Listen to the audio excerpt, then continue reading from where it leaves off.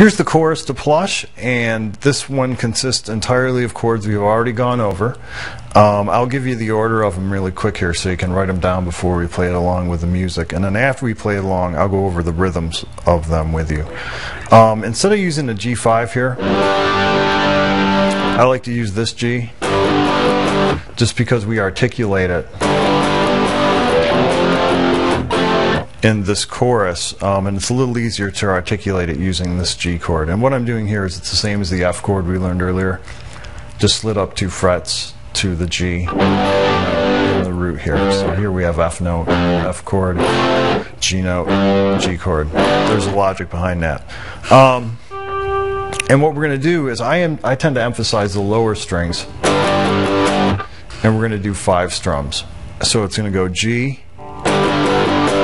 F, C, which we saw earlier, then 1 E flat major 7, 1 D. And that's going to be our progression.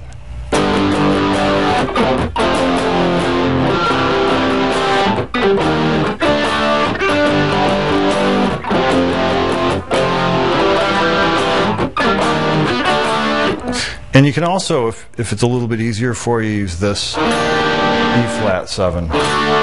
It would look like this in that case.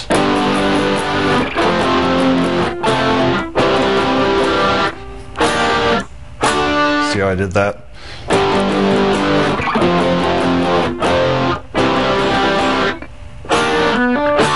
And once again, the strums, we have 5, a couple mutes, and then 6 here. I'm sorry, 5, but with a different articulation.